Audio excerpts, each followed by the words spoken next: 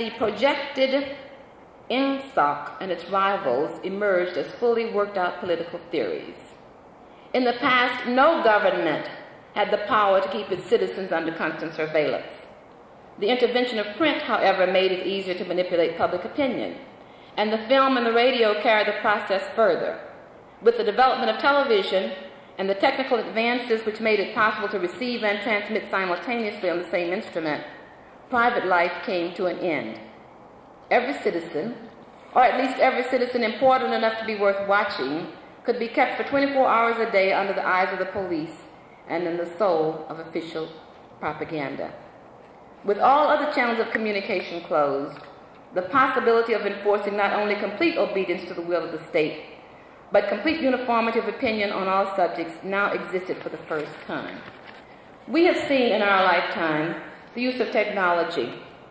We see the use of the bracelet used for prisoners who can be let out to work, but followed with every motion under constant surveillance. The real question I'm posing is the notion of technology, how it fits in a democracy, and how it fits in higher education, and how do we harness it so that the tail does not wag the dog. The final notion is that of higher education in a democracy having what may be the summary of all of the things I've mentioned, and that is the responsibility to influence social policy formulation. Social policy formulation is interactive. Policy for education interacts with policy for health, defense, security, and economics. Higher education in its teaching role must provide firmly, broadly based foundations of learning to provide adequate high-quality thinking and use of intellectual tools to posit and debate the assumptions and to reformat policies. It must produce in its research role well-educated thinking researchers. It must produce in its faculty minds those values of social policy research questions that are basic and can be used. It must pose some political solutions and directions. In its public service role, it must provide leadership through individual institutions, collaborative endeavors, call policy conferences independent of policy-making bodies and in conjunction with these bodies. And critical to the process, it must involve people on the line and provide good leadership. As the federal government, through its redistribution of tax dollars, heavily influences the outcomes of higher education and democracy, immediate attention must be paid to the systems currently at work to develop policy parameters for the reauthorization of the Higher Education Act of 1965. The reauthorization of this act will set the policy framework for social policy for higher education for the next 12 to 15 years. Here, the policy assumptions must take into account the affirmation of diversity. Shall we continue to have public and private higher education? Is there a clear need to delineate nonprofit higher education from profit higher education? Whose responsibility is it to fund profit-making higher education? Should the policy for support be based upon students and a market mechanism, or institutional aid, or both?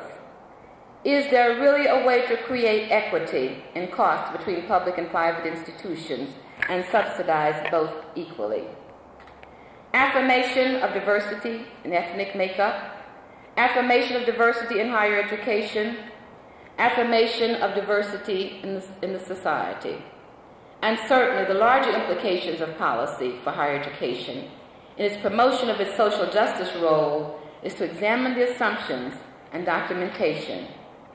In short, higher education must be an active participant in the development of social policy and must of necessity sometimes take the lead, even when it must be out in front and viewed to be ahead of its time. Higher education, to be real in a democracy, cannot simply reflect the society. It must have an active, assertive role rather than a passive, responsive role. It must create pre-collegiate partnerships. It must structure and help to restructure the quality and productivity of lower education. Our country, as a democracy, must have a comprehensive educational policy, which we do not now have. Our democracy within the next 2 years must seek such policies, for it is long overdue. Many nations throughout the world, democracies, totalitarian governmental structures, dictatorships, benevolent dictatorships, socialistic countries, etc., all have comprehensive policies about education. Last summer, I had the opportunity to visit in Singapore and be exposed to the national policy for education and see the results of having such a policy, results that have driven education forward already to the 21st century, to create students as products of its institutions, who will be the competitors with American students, and indeed will be competitors with the American democracy. A policy for education will clearly define the supports and parameters for how we maintain and nourish our democracy. A policy for allocation of resources. A major role and responsibility for higher education will be to influence that policy. In short, our society must support and enable higher education to function, and it must enable higher education to perform the needed societal functions ascribed to it, such as policy development. There must be the healthy symbiotic relationship between society as a whole and higher education. In summary, I have said, drawing upon my own thoughts and explorations, thoughts of others, and exploration and dialogue about higher education and democracy, the following: that it is the guardian of democracy, at once participating in it and shaping it, nurturing, celebrating it, and all the time attempting to secure and upgrade it. That higher education carries a very special task to educate for democracy. That it is a guardian of the responsibility of developing the capacity to acquire knowledge and skills, and to help our young people master the pervasive tendency toward conflict in our species. That it has a requirement to intervene in the legacies and change the direction of intergenerational transfer of discrimination. That it has as a major responsibility to support democracy in America. It is all there: knowledge and understanding, social policy, intergenerational transmission, guardian of democracy, all based on citizen participation, for it is here that the battle for the future of democracy will be won or lost. Shall we have a democracy, or shall we have a question mark? Higher education must be there to help solve our problems. People who cannot communicate are powerless. People who know nothing of their past are culturally impoverished. People who cannot see beyond the confines of their own lives are ill-equipped to face the future. It is through higher education that this nation has chosen to pursue enlightened ends for all of its people. And this is where we, in higher education, must nourish democracy, and the future battle will be won for democracy. I thank you.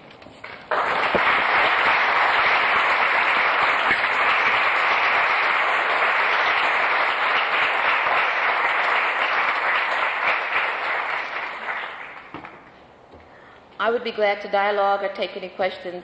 Yes?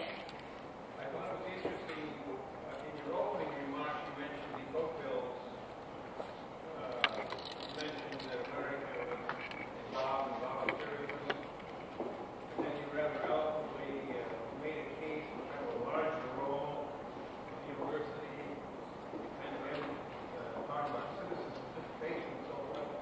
I wonder how you feel about recent suggestions that public service should be introduced as a dimension in higher education. There's an organization called Compact, which is maybe, I don't know, that's a major theme for its lawyers.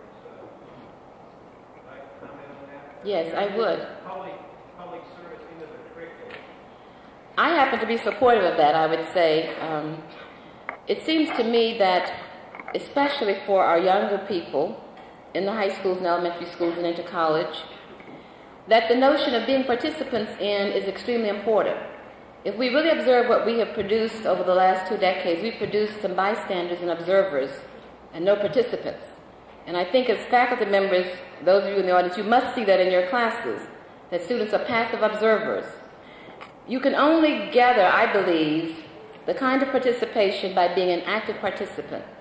I think also the notion of removing from our young people, even in poor families, responsibility to contribute toward has made it a weaker democracy for us. I happen to believe that public service and service should emanate and be a part of a structure that helps young people and older people too who've missed it develop this sense of participation and responsibility for it.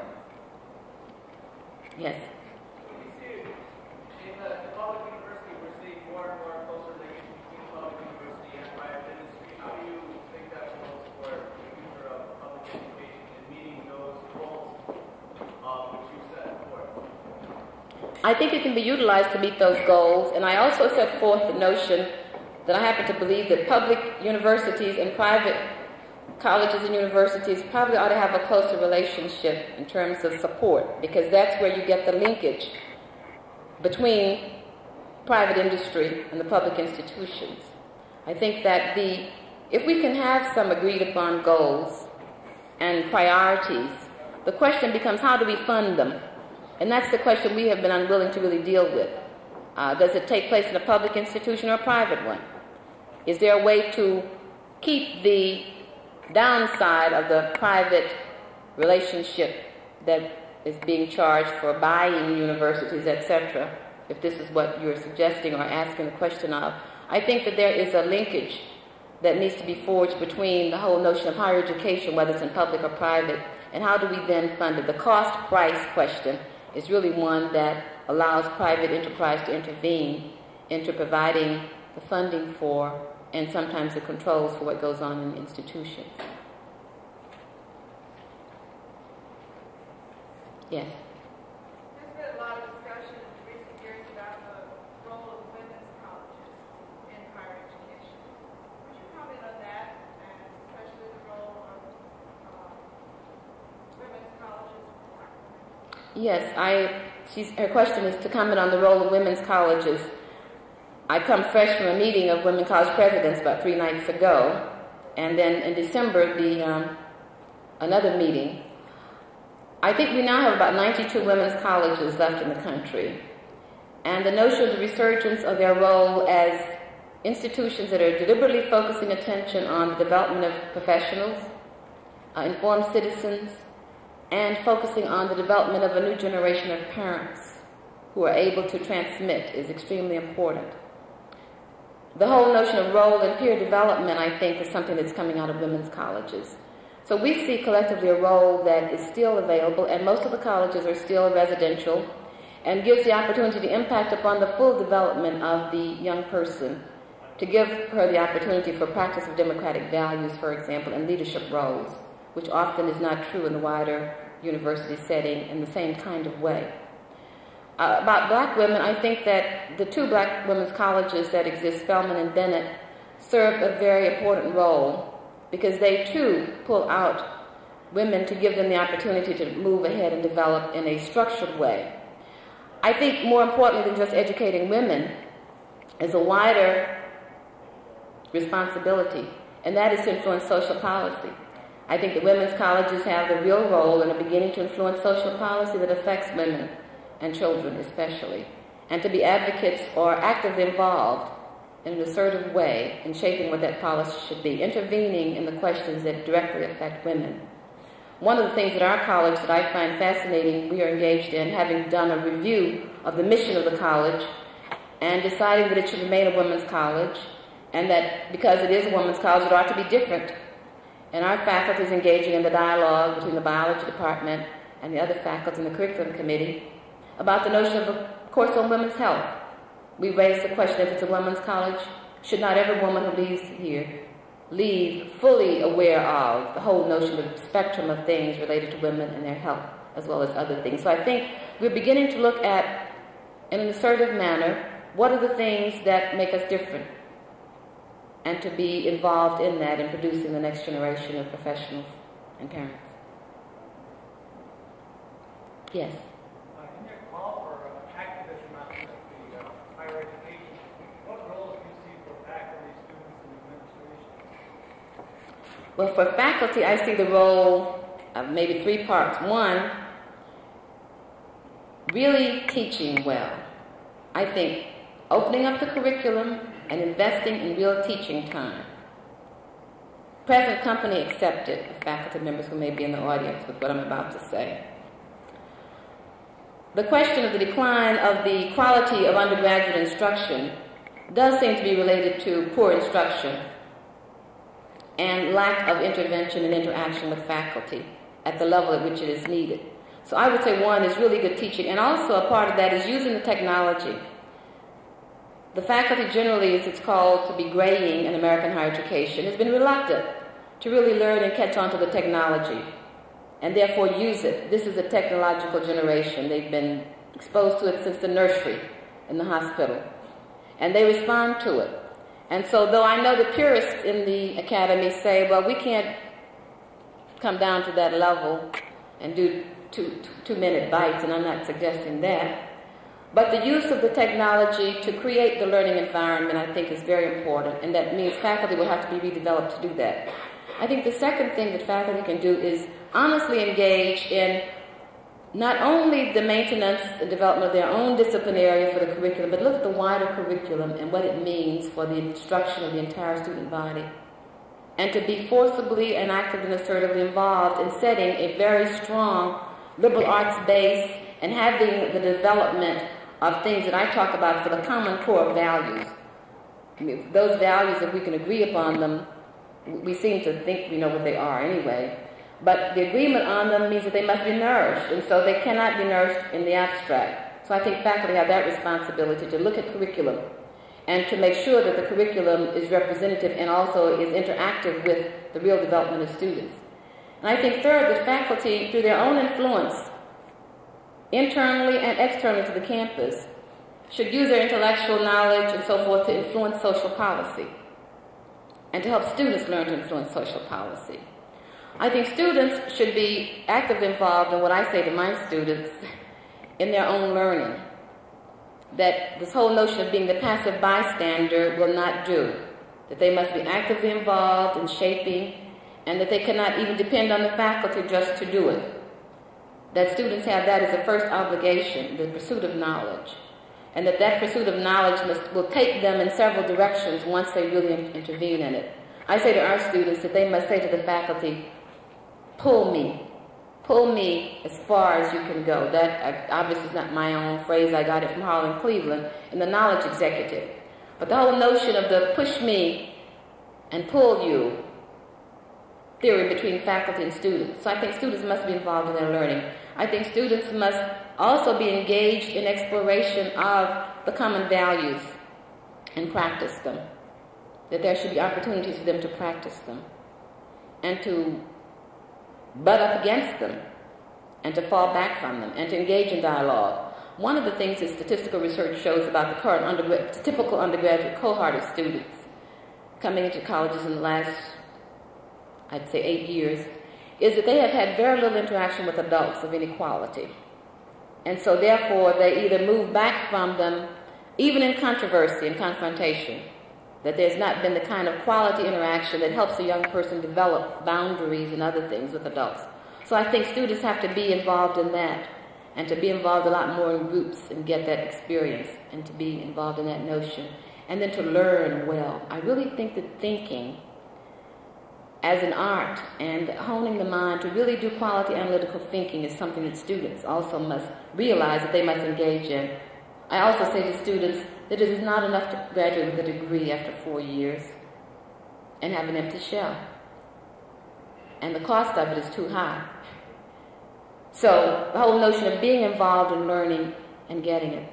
I think administrators have to set the social tone for what we might have called in the past academic freedom. But I would take it a step further and say the social tone for goading the faculty to be involved and providing the environment for that to happen and the opportunities for it. And for students to be involved and not being shy of what might happen in the process. I think there's a role for trustees. You didn't ask about trustees, but let me say what I think their role is, because I think it's this enterprise, if higher education really is to be the kind of assertive thing I'm talking about, and if it really is to help with looking back at lower education, forming those partnerships, then it's going to take some governance structures and some governance investment in having the improvement of education. So I think the trustees have to be looking always at the wider picture and not end up just in parochial, limited vision, the near look. They must have the far vision and be able to open up and to get people to support higher education to enable to do this. That's a small piece. Yes? Do you think that to develop the process of democracy, especially in humanities courses, you cannot have 100, 200, 500 students in a class, and then perhaps those kinds of classes are really anti-democratic? Well, I don't think numbers relate to whether it's democratic or not. I think that given, again, the intelligence and capability of the faculty, that there may be different approaches to teaching 500 students. I mean, that maybe there's a way that 500 students may be exposed to the same basic vocabulary and introduction to. But one moves beyond that. You see, we're still bound by our old Carnegie system of higher education and those classes that must go 50 minutes and so forth. So this is what I mean by looking at a whole. There's a way to use technology in humanities class. I mean, not just to send students off in the corner with videos, but to use those and integrate them and teach sections of them, to do kinds of things that get them interacting with it. So I think that numbers by themselves don't necessarily create or remove the democratic principles of that. You see, the extension of a humanities class may well be to take those 500 students and have 100 groups of them doing a certain kind of interaction, a thing that follows up. We are big at using graduate students in large universities. We don't have that privilege in small colleges. But to use them differently as TAs and other kinds of things. But to really create the kind of laboratory and to interact across the institution.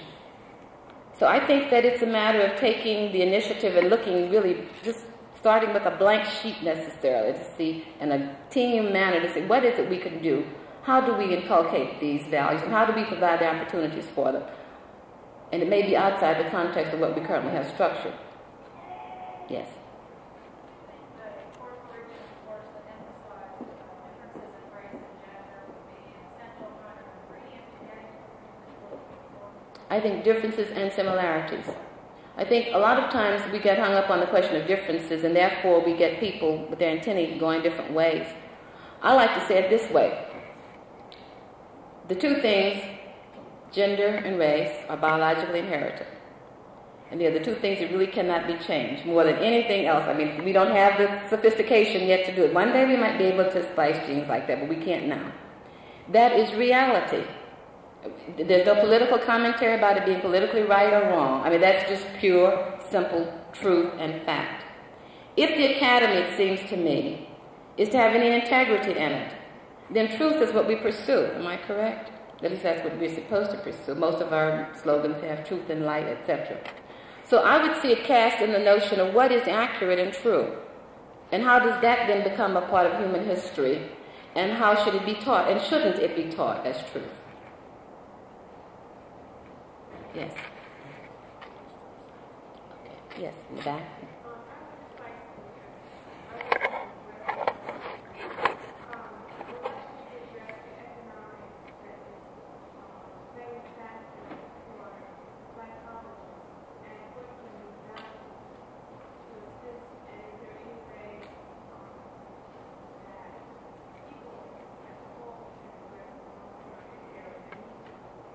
Her question is that to address the economics of the support of historically black colleges, are there ways that the general public can help and should help and assist, and are there ways to support it?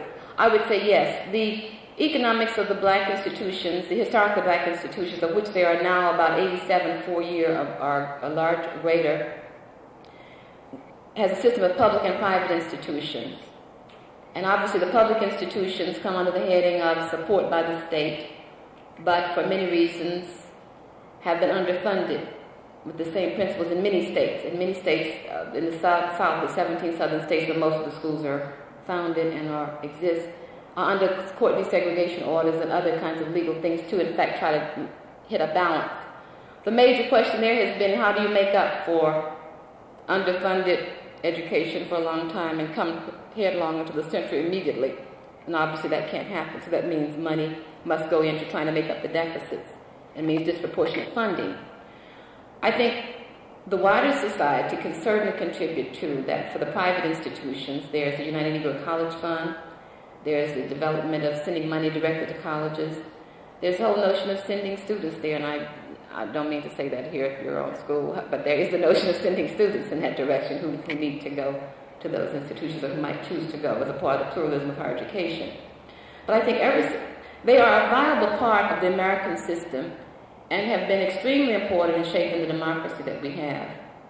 I think if one looks statistically and economically, there could only be the large African American middle class or middle income group either because there have been black colleges. If those were pulled out of the scene, if someone went through the simulation model, that would be a very different kind of America.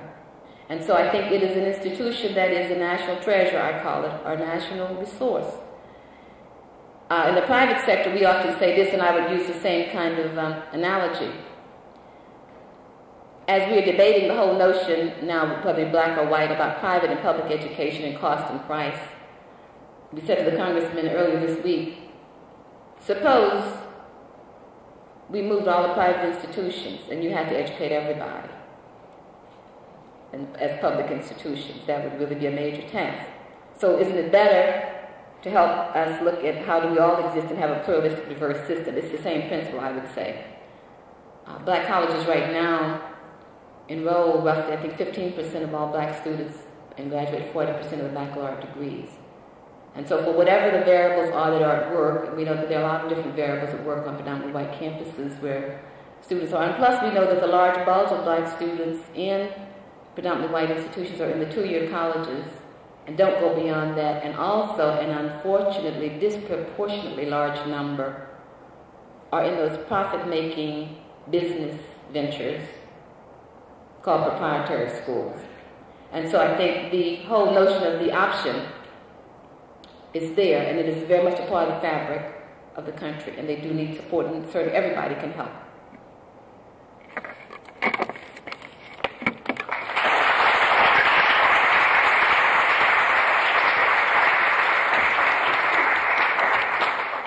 I'd like to thank Dr. Scott for that insightful lecture on democracy and its impact, higher education and its impact on democracy. I would like to make some announcements that there is a reception following immediately at Carly and Gary Tartikoff's home, and that address is 826 Hodge.